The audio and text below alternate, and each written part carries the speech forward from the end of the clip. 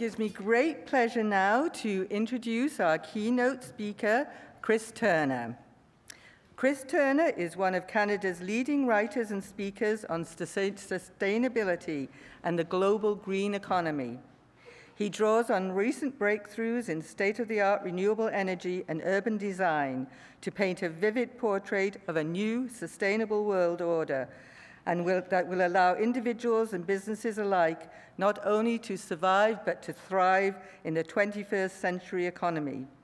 A two-time National Business Book Award finalist, his most recent book, How to Breathe Underwater, Field Reports from an Age of Radical Change, which is a collection of his award-winning short stories,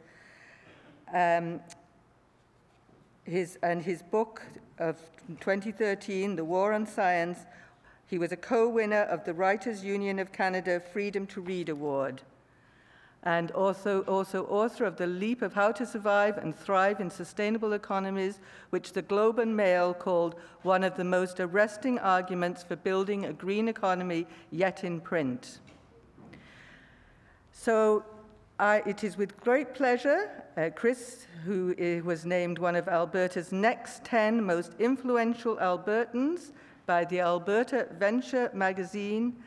I'd like to call you forward. Chris lives in Calgary with his wife and two children, and I think he'll give you a lot of food for thought and hope.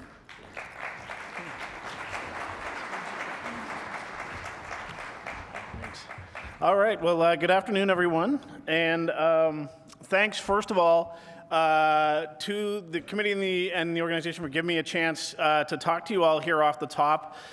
Thanks, everyone, for that wonderful opening ceremony. I always love to hear the pipes. My family is originally from Nova Scotia, so there's a very deep, nostalgic feel that gives to me to be able to share a room with some bagpipes off the top there.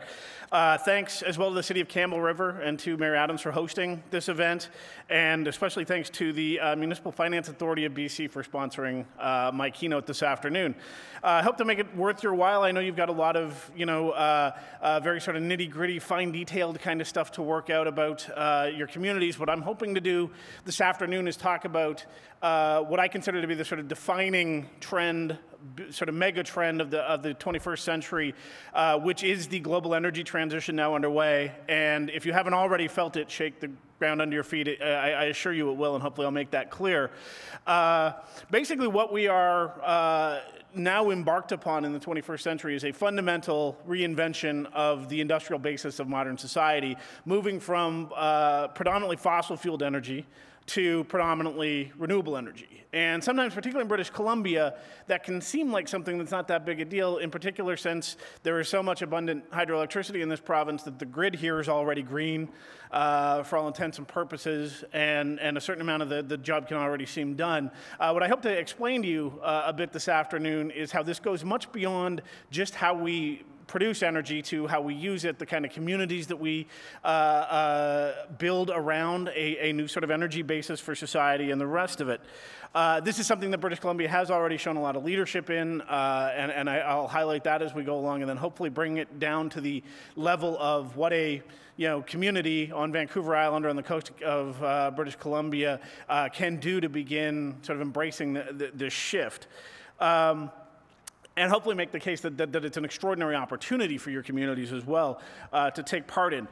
In its simplest form, as I said, what we're talking about is a transition from one energy basis to another, from fossil fuels, which currently provide more than 85% of the world's primary energy, to renewable energy, not just wind and solar, but all carbon dioxide-free energy, which includes, obviously, hydroelectricity, making that transition ideally in about a half century or so in order to stave off catastrophic climate change.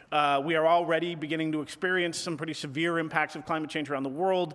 Those impacts are deepening. All of the feedback mechanisms that 10 or 15 years ago climate scientists were saying were at the outside realm of possibility for this first 15 or 20 years are already happening. The system is actually, the feedback mechanism is actually much more intense than a lot of the climate scientists and climate models would have predicted 15, 20 years ago. By way of just one example, just to ground us in why this energy transition is happening, about almost 10 years ago now, I was in Australia doing some reporting on impacts on the Great Barrier Reef, potential long-term impact of climate change on the Great Barrier Reef, both from the warming of the water and from the acidification of the world's oceans, which absorb a lot of our carbon dioxide, over a quarter of it. And at the time, when you talk to scientists, they said, 20, 30 years out, we might start to see catastrophic bleaching events that the reef might not be able to fully recover from. Maybe 20 or 30 years out. The first of those events occurred this year. We are already experiencing the scale of catastrophic climate change that we had hoped was more than a generation or so off, and that we would have more time to try and mitigate. So absolutely remains the essential project of the 21st century to reduce our carbon footprint globally by well over 80% of its current size, and that's a pretty extraordinary job. And in the first flush of it, the first sort of 15, 20 years of grappling with this, what I kind of sometimes refer to as sustainability 1.0, a lot of what we did was try to be less bad. It's kind of the 3 R's approach to environmental stewardship: do less bad stuff. Keep doing what you're doing, but make it a little bit less dirty, a little less carbon intensive, a little more efficient, that sort of thing. And there were some extraordinary successes, to be sure, in that first phase. Some of them right here in Canada, things like Ontario's coal phase out. Still the single biggest step that any major jurisdiction's taken in North America toward reducing its carbon footprint. Here in British Columbia, one of the first carbon taxes ever put in place at a provincial or federal level in North America, and has become a model around the world for how to do carbon pricing. So definitely some really amazing stuff, and more than that, on the plus side, an extraordinary shift in the quality and price of the technology that we need to build that low carbon economy. I won't go too far into the numbers or the details, but just to give you kind of an overview if you haven't been paying attention, since 2008, the cost of a solar panel has plunged by more than 80%. The cost of a wind turbine has plunged by more than 50%. Electric vehicle sales are booming. The scale of build-out of all of this stuff is already at a pace that would not have been predicted 10 years ago. Just to give an example, in the past year, in solar power alone, the world added, I'm trying to remember, it's something like 77 gigawatts of power. That is as much solar as existed everywhere on Earth 5 years ago. So we're basically seeing this exponential growth in the scale of deployment of these green technologies. Often in these discussions, when we get into the big global picture, you'll hear people start to say, well, what about the developing world? What about China and India with their fast-growing economies, building coal plants as fast as they can? And it's a fair point, but if you look past the kind of smoke of it all, what's actually happening on the ground in places like China and India is they are moving very, very quickly toward leadership roles in the transition I'm going to be describing. China, for example, is planning to invest more than $300 billion in wind and solar energy in the next 5 years. That's just in deployment in China, $300 billion. And China also has become the world's maker of clean technology, from electric vehicles to solar panels to wind turbines. India, to give it another data point, planning to get more than 50% of all of its electricity from non-fossil fuel sources within 10 years. One very high-profile thing India's just announced is that they will be putting solar panels on all 7,000 of the country's railway stations. So when you hear talk of this energy transition, particularly in the last 5-10 years, there's a lot of talk of, well, maybe we're really not going to go that far with this stuff. Maybe it's all just sort of a fad. Maybe everything good that we could possibly do about it will be undone by coal plants in China.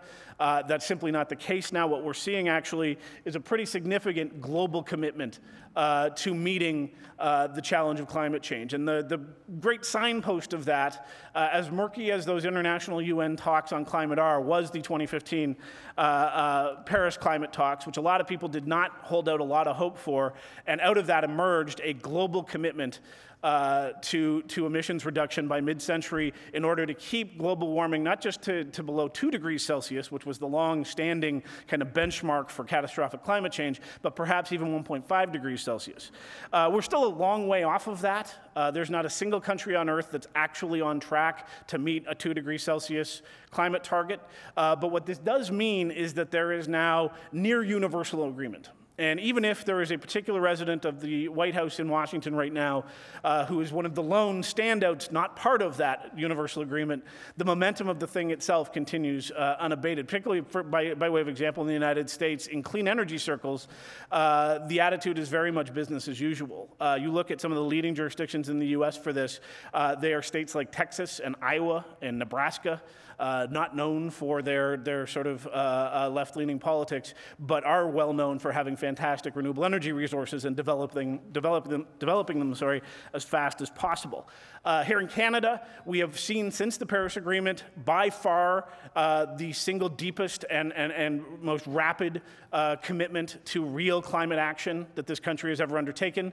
For a long time during that first less bad period of sustainability, we here in Canada played pretty good lip service to doing something about climate change. We signed on to the agreements, we made the commitments, but we did almost nothing to actually meet any of them. We are now actually putting in place the kind of legislation that will make things happen. Things like national carbon pricing, a national coal phase-out, which doesn't mean a lot to you here in British Columbia, but is a pretty big deal in places like Alberta, where coal is still a very big part of our grid, and so on and so forth. What we're seeing now is a coordinated effort, not just among government, but really among almost every sector of society.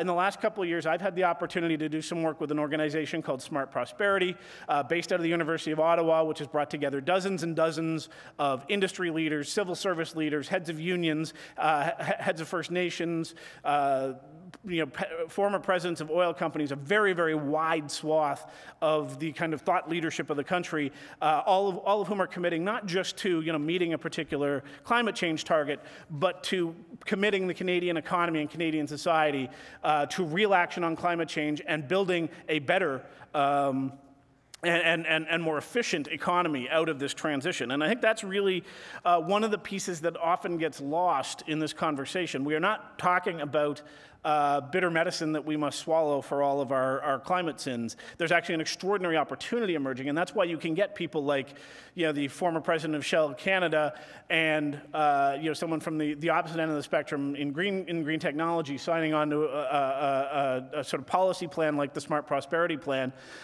is because everyone now sees the opportunity. I've been at this for about 15 years, researching, writing about it, talking about it, and I can tell you it used to be a very, very lonely sort of place to stand in a country that was deeply committed to a conventional resource economy and in a world that very much felt like it might never get moving all in the same direction. I think that's shifting enormously now. It can be one of those things that's hard to notice amid all the noise in the news and beyond on this subject, but there really is extraordinary momentum now toward doing something. As I said, though, the noise of it often leaves us feeling like this is a heavily polarized debate where you must pick a side.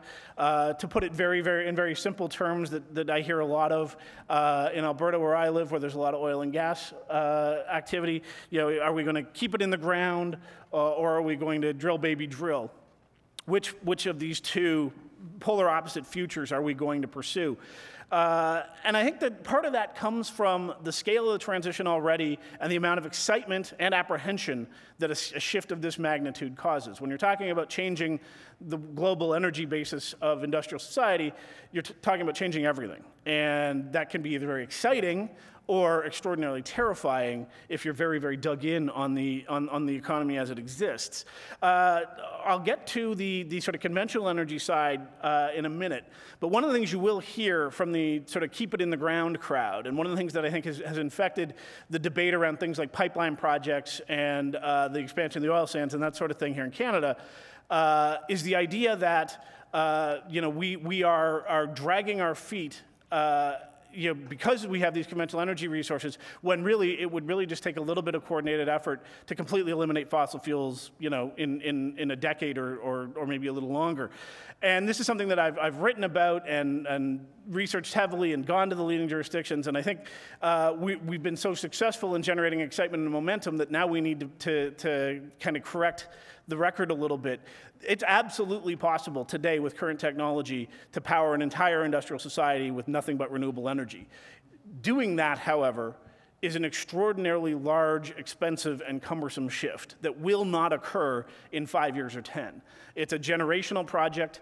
If you look at some of the leading jurisdictions, they are finding that the first half of the grid going from fossil fuels to renewables, you can get that done pretty quickly.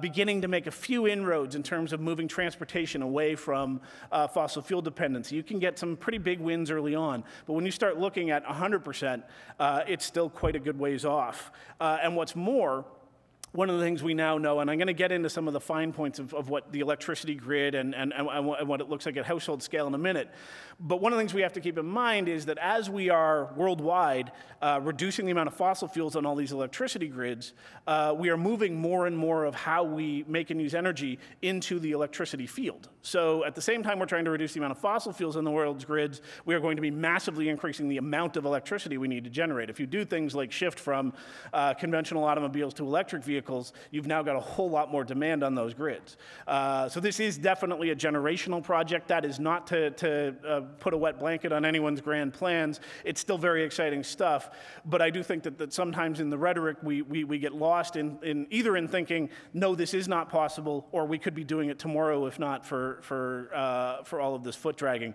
It's a generational project. We need extraordinary consensus and buy-in from every sector of society to make that transition, and we don't get very far if all we do is fight about one pipeline after another.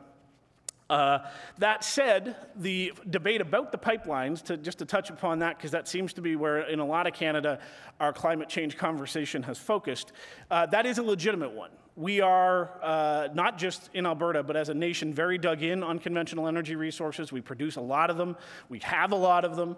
And we need to be making very smart decisions about which of them we should be investing in and how much and how far. That said, even the 2 degrees Celsius or beyond world agreed upon in Paris is still a world with quite a lot of fossil fuel in it for quite a long time. And so what I'd like to do to just kind of get everyone on the same page off the top here is just give you 3 numbers that, to my mind, if you're looking at things like the expansion of the oil sands in Alberta and the pipelines that want to bring it to places like, not quite the waters right out our door here, but not far from them, what the numbers that define that as a decision should be. The first one I've already mentioned is 2 degrees Celsius. This is really considered not even ambitious enough now in terms of putting off catastrophic climate change. So when we're talking about, where should we be investing our political capital, our investment capital, the rest of it in terms of energy resources, we need to be asking, how does that resource fit with a 2 degrees Celsius world? And I think the conclusion we've already come to, if you look at some of the leading studies that have done the big number crunching on what are called carbon budgets, which is basically to get to 2 degrees Celsius by 2050, how much of the world's how much more carbon dioxide can we add to the Earth's atmosphere, and what does that mean for the fossil fuel economies? You look at the numbers coming out of that, and it begins to make a few things really clear. The first is that the days of coal are numbered. There's really no place in the global economy of a half century out for coal as a thing we burn to make electricity. Fortunately, phasing out coal is one of the easiest things to do, too, at a big kind of grid-level scale. Not super easy, but, I mean, Ontario did it in less than 15 years, so it's not enormously complicated either. And again, this is one of those things, with all due respect to the current occupant of the White House, which is not a lot, no matter how strongly you might wish to turn back the clock, there is no smart investment to be made anymore in coal. So even if, the president likes to pose in a hard hat and say he's bringing those jobs back, the capital won't be there for them. People won't invest money in a proposition that risky and that poor, in part because coal isn't being phased out entirely because of government legislation, but because it no longer makes much market sense. A lot of the investment that used to go to coal, even in the United States, is now going to natural gas, which is both cleaner and way cheaper as a way to produce electricity. If you look at, there was a study, for example, in the journal Nature a couple of years ago, it still saw quite a lot of natural gas on the world's grids for a couple of decades, and then beginning to fall off as renewable energy technologies ramped up. So very little coal, not a lot of immediate decline in natural gas, but long-term natural gas begins to play a less important role. And oil, as it turns out, still plays a pretty big role. There was a study, this study in Nature a couple of years ago, made a lot of headlines in my home province of Alberta. For the second number, I'm going to give you 85%. This was the headline-making number. This was one of these carbon budget crunching things, looked at the world's carbon budgets and said the most sort of fossil fuel or carbon-intensive and most expensive fossil fuels are the ones to go first. That includes things like the oil sands in northern Alberta, 85% of which, that was the number in the conclusion of the study, 85% of which current proven resources would have to stay in the ground to hit a 2 degrees Celsius target. And what that sounded like at headline scale was they're saying that the vast majority of oil sands investments are unviable in the medium to long term. If you dug a little deeper in that study, though, there was actually a lot more going on kind of under the hood. The third number from the same study, that the only person I know of made any mention of it all in the media around this, was a guy by the name of Andrew Leach at the University of Alberta, who actually wrote or helped write Alberta's climate plan. And that was this number, 75 million. 75 million under a 2 degrees Celsius scenario. That's the number of barrels per day by mid-century we will still be needing worldwide.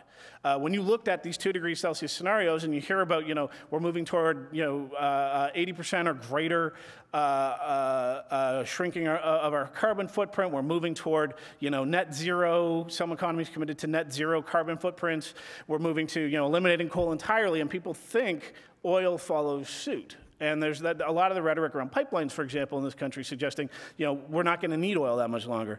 As it turns out, even under a 2 degrees Celsius scenario, which is very stringent, would require an enormous amount of coordinated effort to get to, we're still burning 75 million barrels per day of oil by mid-century.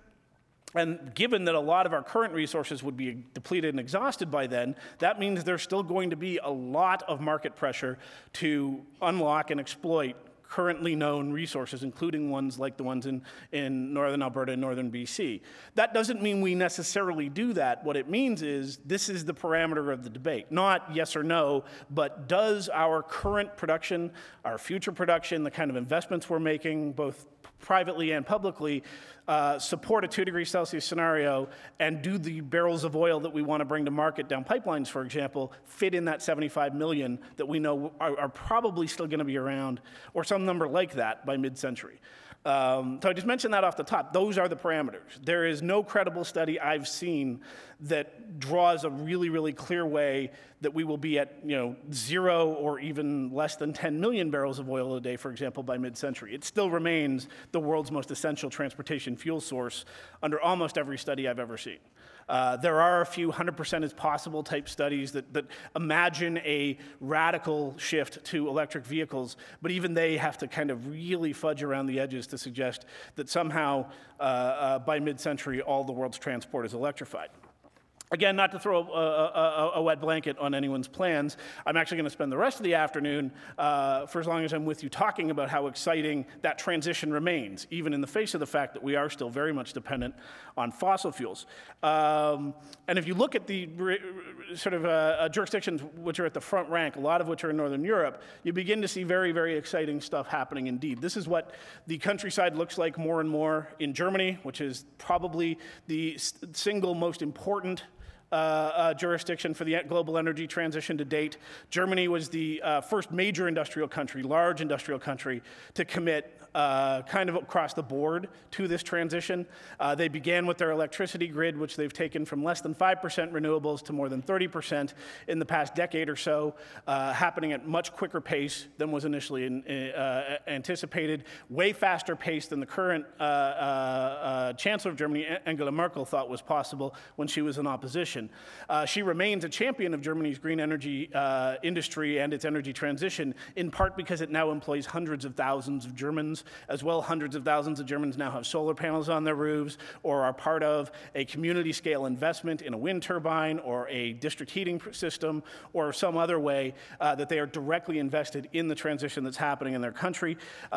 Germany, along the way, basically rationalized and made a modern industry of solar panel manufacture. did the same for a lot of the sort of energy efficiency technologies that are now used worldwide, reinvented how we build buildings from the ground up, thinking about it from an efficiency and a low carbon point of view. If you've ever heard of a passive house design, that's a German invention. Basically anything you're looking at, whether it's high efficiency windows or modern solar panels, somewhere down the line there was a made in Germany label on that transition, even though a lot of it has now shifted to places like China in terms of the heavy manufacture. So we definitely did see in that first less bad phase some extraordinarily exciting and fast-moving change. Even in Germany, though, just to come back to the 75 million barrels of oil, there is still an extraordinary dependence on oil for transport. Germans still drive cars. Most of those cars remain fossil-fueled. Now, here in BC, you might look at what Germany's doing and think, well, we're already well past them. Certainly that's how German energy experts look at parts of Canada. They say you've already got, more than half the country gets its power from hydroelectricity. Somewhere like BC, it's something like 90 or 95% of your power electricity comes from hydropower. So you really don't have the carbon problem that a lot of the world does from a grid point of view. But what I'd like to do is lay out for you this next shift that I think is happening. The past 15 years were about doing less bad. The next 15, the next 20 are going to be about doing much better. And to show you what I mean by that, we'll look at sort of a leading project. But in general, what I mean is in the process of figuring out how to do less bad, and basically to this point, what we've managed to do is flatten global carbon dioxide emissions, so they're no longer growing as they had for decades and decades. But in the process of that, we're beginning to discover that these new tools work together in ways that is way more exciting than the initial phase might have indicated. We're no longer just talking about, hey, let's do a little bit less bad to help the planet. We're now talking about these things are much better and create a better value proposition for human society. And so let me take you through an example of that in one of the leading jurisdictions for this energy transition, Denmark.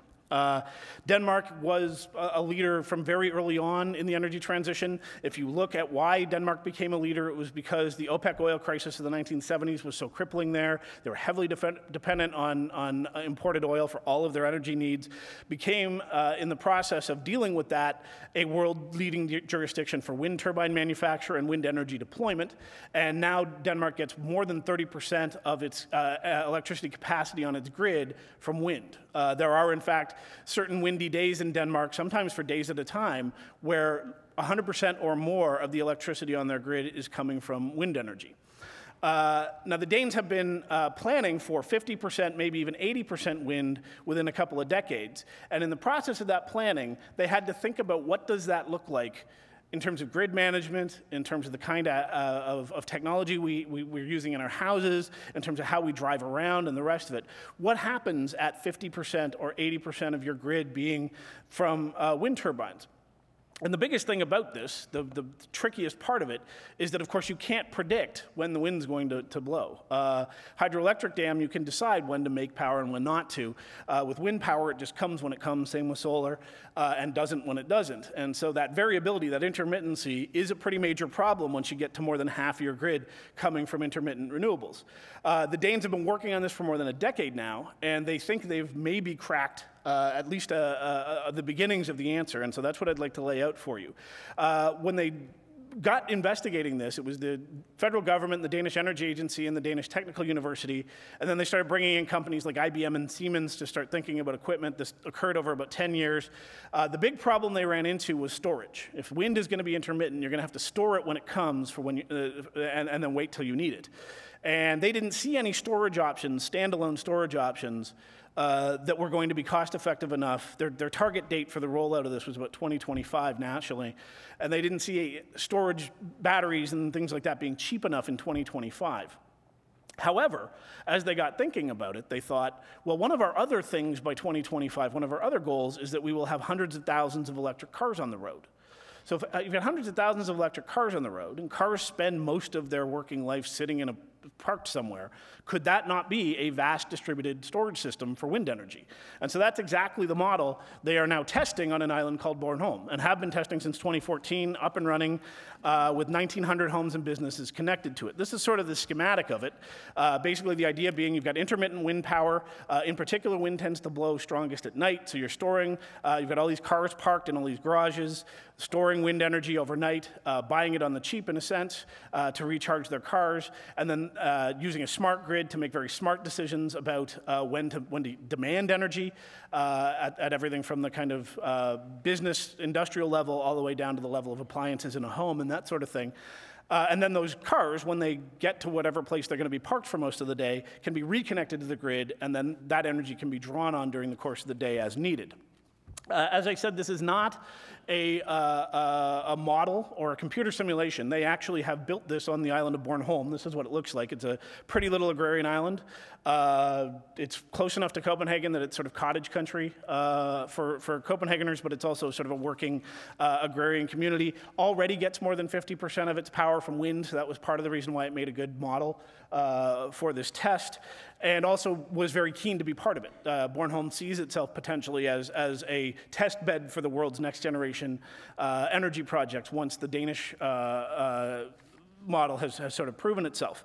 This is a little look at some of the stuff they're playing around with, just so you get a sense of what is meant by this kind of new grid. They did deploy a bunch of electric vehicles, not enough for the whole system, but just a few to make sure that they worked all right, owned by the energy company that's doing the test.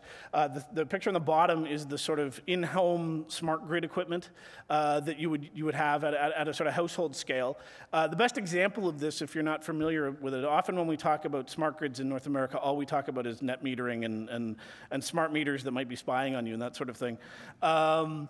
The idea behind this would be the example that I was given is, think of it, your household refrigerator.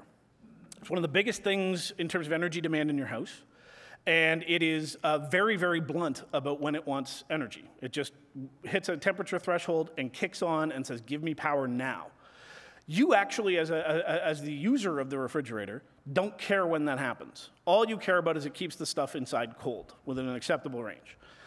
So what if, instead of just kicking on as soon as it needs power, it was plugged through a smart plug and could check the price of power, check the current demand, check the demand trend, and make a smart decision about whether or not to kick on now or wait a half an hour or wait an hour.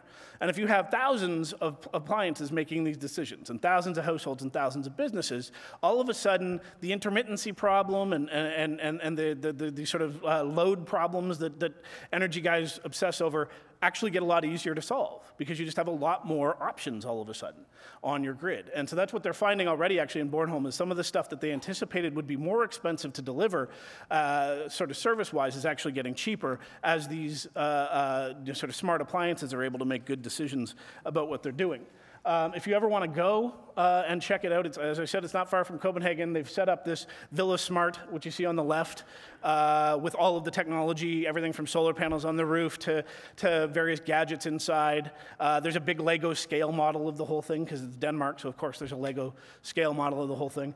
The most interesting thing actually is the picture on the right, which this was one of their solutions for the fact that there wasn't enough cars, electric cars, yet on the island for the scale model. In Denmark, this was kind of an add-on, and the reason for that is because most Danish homes are actually on district heating systems. Very few Danish homes have their own furnace or other heating source. They're on these sort of village or town scale district sources. But one of the things they came up with to store the wind energy until it was needed was to store it basically as heated water. And so that's basically a heated water storage unit that's being used to heat that Villa Smart home. This is kind of unnecessary in Denmark, but might be hugely useful one day here in Canada, where we are much more reliant on our own individual heat sources. And of course, the reason for that is they didn't have enough cars yet. And I'm going to address that now. But first, to come back to this idea of a value proposition, you think of, look at the way, and I'm going to talk about this in a minute, the way we've kind of organized our towns and cities across North America and in much of the world more and more, very much centered around the value proposition almost of a kind of suburban existence. Even if we don't live in suburban communities, we live in communities where the ideal in any case, is an ideally detached home or an individual residence with a garage, maybe even a 2-car garage to store our own vehicles in, and where we meet our daily needs through the ease and convenience of driving everywhere we need to go using very, very cheap fuel. And that was sort of the 20th century value proposition of the good life. If you wanted, if you had the opportunity, you were going to pursue the 2-car garage and the detached home and the cars that drive you everywhere you go. The value proposition emerging from this energy transition looks a bit different. It begins with the possibility that instead of just being an energy consumer, you might want to be an energy producer. And this is the kind of thing that even in somewhere like British Columbia, where electricity is extraordinarily cheap and it's very hard to make a business case right now for a lot of renewables, that might begin to shift. Because of the value proposition emerging. Now, this is an extreme example. These are houses, townhouses actually, in southern Germany that make more power than they consume over the course of a year. These are net energy producing residences. And it's not just because the solar resource is so great in Germany. It's actually not that good in Germany. The solar resource in most of Canada is better than in most of Germany. It's mainly that these townhomes were designed from the ground up to be net energy producing. It's a funny thing about design and engineering. If you don't even consider an option, you'll never stumble on it. So we never stumbled on net energy producing houses because that wasn't part of our design equation. Once you put it in, designers and architects can solve that real quick. So this is the first piece of the value proposition, is you might make some of your own energy. And even if you don't, you might be buying it on the cheap overnight.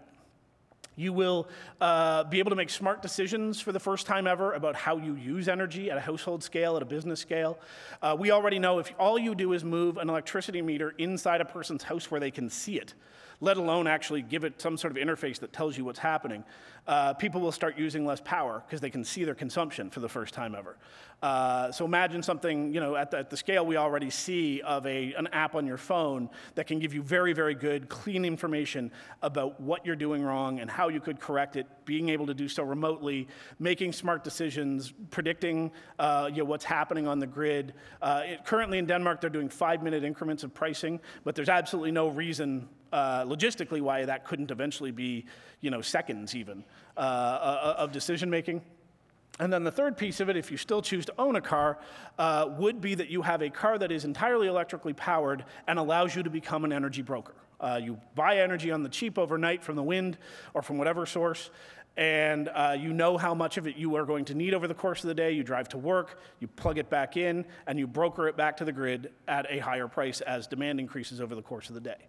I would argue that value proposition, even if you take climate change out of it, would make a pretty good case for itself 10 or 15 years out. If that's becoming more and more the emerging standard of what a house can be, of what energy use and consumption can be, I think it probably beats a lot of the conventional stuff we rely on now all by itself before you even get into the idea that carbon may have a higher price on it, that you are committed to the transition for other reasons than simply liking it, et cetera.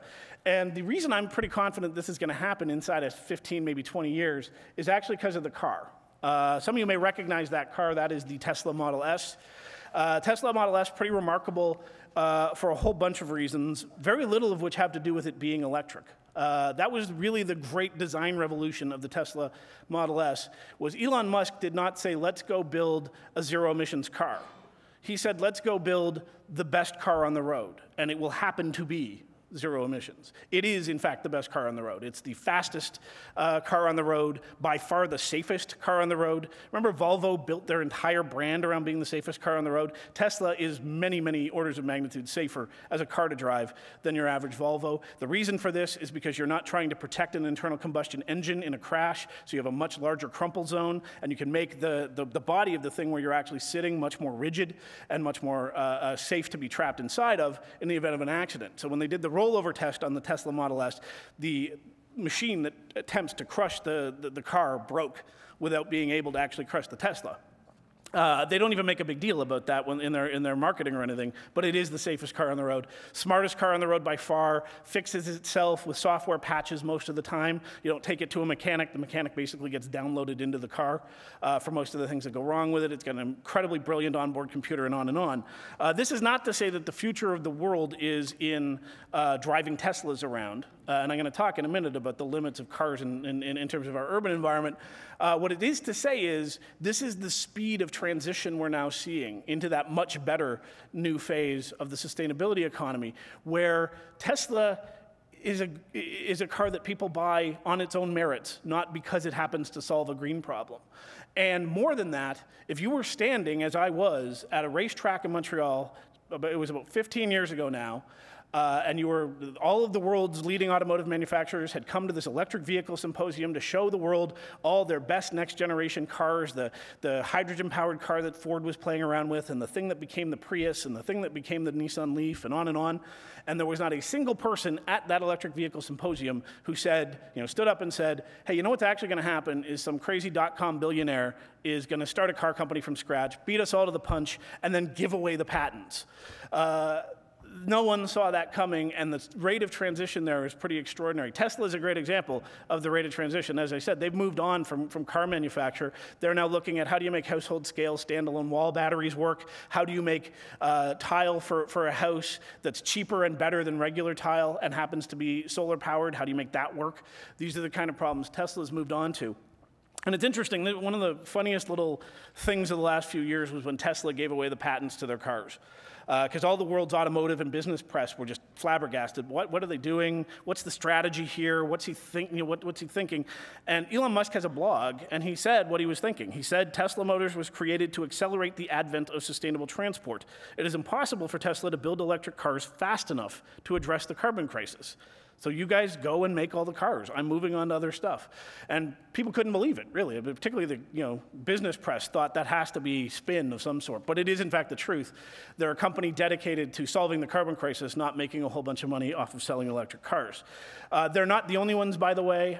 When you go, again, to some of the jurisdictions that have led the first phase of the transition, you see this sort of next phase coming into harder and harder focus. What you're looking at right here is a building called the Crystal in London on the banks of the Thames that Siemens built for the 2012 London Olympics as kind of a showcase of its next generation electric technology, basically as a showcase of the future electrified city. It was so successful they decided to just leave it there, so if you're in London and you want to go see what Siemens is up to, it's pretty extraordinary stuff. And if you're not familiar with Siemens, and not all of us are in Canada, in a European context, that is a pretty big brand of support for this transition. Siemens is as if General Electric and Bombardier were the same company. That's the range of stuff they do and the scale that they work on. And their intention is to build their company not on conventional energy and conventional engineering, but in building building out this energy transition worldwide. So that gives you a sense of where the shift is going. Now I want to talk about what it means at the scale of people who are engaged in governance and leadership in communities on Vancouver Island and on the coast. And to begin with, I'll tell you a little bit about what it looks like at the finish line, in a sense. If the finish line is we need to shrink our carbon footprint by 80% or more by mid-century, what does an urban environment, and by that I mean anything larger than a rural township, what does an urban environment look like at 80% carbon footprint reduction? And it looks something like this, downtown Copenhagen. The average Copenhagener has an 80% smaller carbon footprint than the average Canadian. And the reason for that is not because of all the wind and all the other sort of energy efficiency stuff they do, so much as how they use energy. And your average Dane, and especially your average Copenhagener, uses way less energy to meet their daily needs. And a big part of that is because they are not reliant on internal combustion engines for all of their transport. This is not something that the Danes came to in some giant bolt of enlightenment and altruism. It began from the very practical problem of their streets being entirely choked with cars. Instead of making the decision that a lot of North American cities did, which was to build out and more roads and the rest of it, Denmark instead went in the other direction, starting in Copenhagen by beginning to remove cars from the places where the people should be and giving over their cities back to if not entirely, as in this case, at least some of the space on those roads back to things other than cars. And along the way, they discovered the thing they're best known for, which is that if you put enough space on a road, people will ride a bike on it, especially if you build an actual lane for them and not just some paint on the ground. I always point to, I know that in a lot of your communities it might look far-fetched at this point that people are going to get around by bike, but it's amazing what they'll do if you give them the infrastructure to do it. One of the things that you'll always note, you're seeing more of this in North America, but that I always note is, you'll notice no one arms them, like covers themselves in armor to cycle in Copenhagen. They're not riding mountain bikes that are designed to go straight down mountains. They're just people getting around by the easiest means possible. That may not be bicycles in every community, but I think it points to the fact that maybe cars aren't the best solution in every single option. And this is something you see, by the way, in the sort of classic pre-car design of cities at any scale. These are two more examples, not nearly as deliberate as the Copenhagen example, of a European-scaled city that allows plenty of room in it for walking around, for biking, and so forth. These both happen to be in Spain, and they are cities. On the left hand, a city of 200,000, and on the right hand, a town of 10,000, and the same principles continue to apply. Now, what good does that do? You know, we're not European. Canada grew up in a very, very different time. We built our cities around cars because we did a lot of our growing after World War II when cars were everywhere and gas was cheap. Does this stuff work in Canada? We have a very harsh climate here, and on and on. So let's examine that just a little bit. Here, for example, is an extraordinarily walkable town that I had the good fortune to spend 3 months in not long ago. For those of you who don't recognize it, this is Dawson City, Yukon. I lived in Dawson happily in the dead of winter with no car. And the reason for that is because Dawson City, unlike a lot of communities in Canada, was built for the Klondike Gold Rush before cars came along and then never changed. So it's still very easy to get around, even when it's minus 45 and ice foggy. You can still easily get around by walking everywhere you need to go. And oftentimes it's sort of more pleasant because cars don't work very well at minus 45. Although Dawsonites are pretty good at solving those problems. In any case, absolutely well within the realm of possibility. Here's another example that's a little bit more, or less exotic. This is one of the main streets in downtown Banff that was recently retrofitted to give a little bit more space to people and a little bit less space to cars. I cite it mainly because it was extraordinarily controversial, even for a mountain resort town whose entire reason for being is to make things nice for tourists. There was enormous pushback on the idea that people would want to walk around in this lovely mountain town in one of the most beautiful places on earth. As it turns out, people are totally willing to do that. People don't come to these places to drive around in, and they won't complain so much if their commute through the town takes a minute longer because you've given them places to sit and maybe ride a bike in the summer and that sort of thing. But again, we are very addicted to the idea that we're not like that. We're not Europeans. This is not a mountain resort town. That we do things differently here. So one more example. This is High River, Alberta. For those of you who don't know Alberta, High River is not known as a sort of wellspring of progressive innovation. That's not its reputation. It is the heart of right in the heart of sort of conservative southern Alberta. Not the kind of town that you would think would be making radical changes to its streetscape. But High River was badly, badly damaged in the 2013 flood. And when it came time to rebuild its downtown, they had a new mayor, a guy by the name of Craig Snodgrass, and he started asking some questions of his councillors. And they started saying, we could maybe do some of the stuff that's happening in places like Banff. And initially there was enormous pushback, but the staff walked him through it.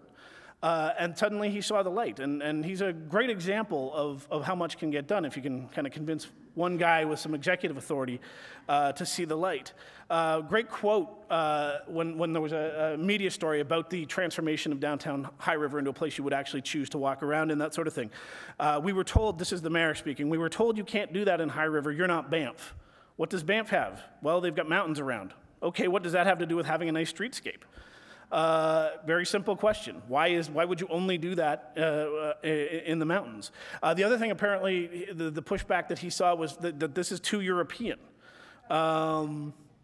And his response was, what if it works? I don't care where it came from. What if it works? And it turns out, even in conservative High River, you give people a nice streetscape, give them some space to walk around in, and they will adapt to it and happily begin to move away from using their car for every single task over the course of a day, beginning to move toward that smaller carbon footprint that we're all hoping to pursue. One last example, because one of the trickiest things with a thing like this, and I probably don't need to tell people in this room because you are people involved in municipal governance, you know how hard it is to convince a group of people who've never heard of your idea to embrace it, especially when they didn't even know it was a thing that they had to think about until you mentioned it a moment ago. How do you do that sort of art of persuasion? To begin with, here's an example of one of my favorite, what's sometimes called tactical urbanist projects of persuasion. What you're looking at is the same streetscape before and after in a suburb of Dallas, Texas called Oak Cliff. And the amazing thing about it is that the after photo was a temporary art installation that was part of a street festival. And the reason for that is the folks who lived in that neighborhood in Dallas, Texas, knew that if they had gone to City Hall and said, we demand bike lanes on our street, we demand better street trees and nicer lamps, and we want more space for cafes, and we want bicycle parking on our street, the city of Dallas would have said, run along now. But this was basically the merchants and some of the other people on the street. What they did instead was they went to the city of Dallas and they got a permit for a street festival. And the permit for the street festival allowed a art installation that they called the Better Block. And so that's what they did for the 3 days of the street festival. And this served as an enormous catalyst to the community to just demonstrate this is what you could have if we were willing to rethink some of these things. So rather than try to beat them over the head with their carbon footprint, the folks in Dallas realized you could very subtly just show them what a better way to do things might be, and this might begin the conversation, and has in fact in the case of Dallas, Texas, about changing the way we think about our streets. It's been so successful that it's been copied across North America, particularly in a lot of US cities that you don't normally associate with radical change: Fort Lauderdale, Florida, Tulsa, Oklahoma, Wichita, Kansas, et cetera, et cetera. All of them basically doing the same thing from the same toolkit, looking at the resources they have at the street level, looking at what those resources could be, how to make them more walkable and more enticing, and then trying it out for a weekend just to show people the way things could be. What this is, getting away from the specifics of changing the streetscape, is a really, really good example of what is sometimes now called behavioral economics. And if you're not familiar with behavioral economics, it is, to my mind, the single most essential toolkit of anyone involved in governance or talking to people about change. If there's nothing else you remember from my talk this afternoon, remember behavioral economics and look up the work of Daniel Kahneman if you haven't already, and all of the people who have interpreted his work. Daniel Kahneman won the Nobel Prize as a psychologist in economics. And he won it basically for figuring out how to persuade people to change their behavior. Or basically, what does economics look like as a model if you assume people are not rational and that changing their behavior will not work simply by appealing to reason? His work has since been interpreted at a whole bunch of levels, and I'm just going to give you one example so that you get a sense of what this is all about. One of Kahneman's sort of disciples is a business professor by the name of Robert Cialdini, and Cialdini began as an academic looking at what I think of as the single most ubiquitous and least important sustainability project to date in Western society, which is the effort to get all of us staying in hotels to reuse our towels and linens. Extraordinary in its success in terms of ubiquity. I can't remember the last time I checked into a hotel, no matter how big or small, that did not have one of these cards saying, save the planet, save money, have a free breakfast. There's all kinds of different schemes to try and get people to reuse their towels and reuse their linens. What Cialdini did, building on Kahneman's work, was ask, if all we care about is the change in behavior, what message actually works? So they did this test where they tried a whole bunch of different kinds of messages about money saving, about being green, about being altruistic. And what they found, by far the most effective technique was simply telling people what other people in the hotel were doing. And the more specific you could get, the better. So if you could tell people, most people staying in this hotel are reusing their towels, you get 26% more buy-in. If you could say most people who have stayed in the room you're staying in were reusing their towels, you got 33% more buy-in. And the reason for that is because much as we think we are these incredibly, deliberate, rational actors, we're actually pretty simple creatures, and particularly when it comes to hotel towels, we're not trying to make a big statement, we're not trying to assert our individuality, we're wondering, what are people like me doing right now?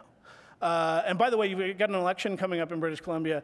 That is the exact same wisdom behind lawn signs and why you want lawn signs on private lawns and not just in public space, because that tells people this is what people like me, this is what the guy up the block with the guy around the corner thinks is a reasonable choice. And that changes the entire impression you have of a political candidate or a decision to reuse your towels or whatever else.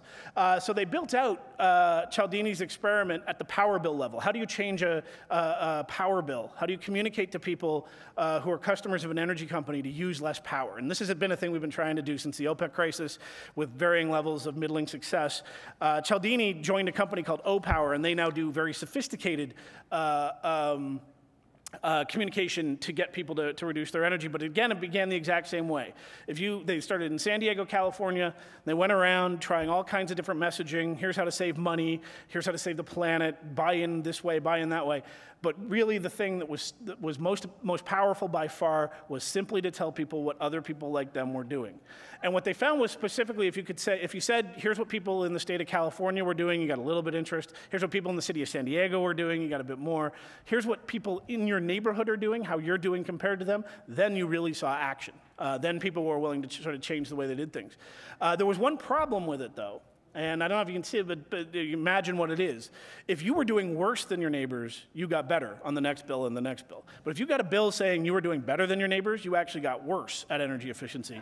Because it was like you'd been given a get-out-of-jail-free card. I'm better than everybody else. I'm just going to leave those lights on or whatever. And so they had to come up with some way of communicating success that kept people on task. And so this is the revamped version. I don't know if you can see the incredibly sophisticated communication tool they used. I'll make it bigger so it's clear. This is exactly how rational and sophisticated we are, particularly in groups when we make decisions. We are looking to see what people like us are doing. We are looking to be rewarded when we do well. We're looking to feel like we're part of something good that belongs to our community moving forward. Whatever you do, whether it's in the realm of this extraordinary project to reduce our carbon footprint in the next 20, 30 years, or simply changing people's minds about garbage collection and potholes, this is the thing often we think of last, which is how to tell people about it and why it's changing and why it's good, really should be the first thing we do. Why is this happening? Why is it good? How you can be a part of it? Why people like you think it's a good idea? These are actually the essential questions. And so hopefully, if nothing else, you'll take that away. Remember to include the smiley face in your projects, in your deliberations.